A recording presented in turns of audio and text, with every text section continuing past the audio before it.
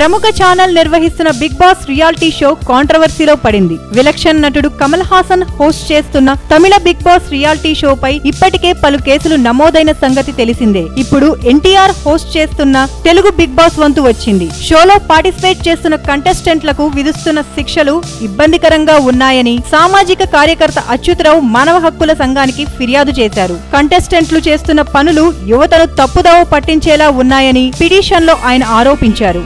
శిక్షల పేరుతో స్విమ్మింగ్ పూల్లో 50 సార్లు మునిగి లేవమనడం, రాత్రిపూట గార్డెన్ లో పడుకోమనడం, నోటికి ప్లాస్టర్లు వేయడం, గంటల తరబడి ఉల్లిపాయలు కోయమనడం లాంటి ఎన్నో దారుణ శిక్షలు ఉన్నాయని ఆయన ఫిర్యాదులో పేర్కొన్నారు. ఇవన్నీ కూడా వ్యక్తిగత స్వేచ్ఛను హరించేలా ఉన్నాయని చెప్పారు. ఈ పిటిషన్ పై ఇంకా హెచ్ఆర్సీ స్పందించలేదు. విచారణకు స్వీకరిస్తే బిగ్ బాస్ నిర్వాహకులకు నోటీసులు జారీ అయ్యే అవకాశం ఉందని తెలుస్తోంది.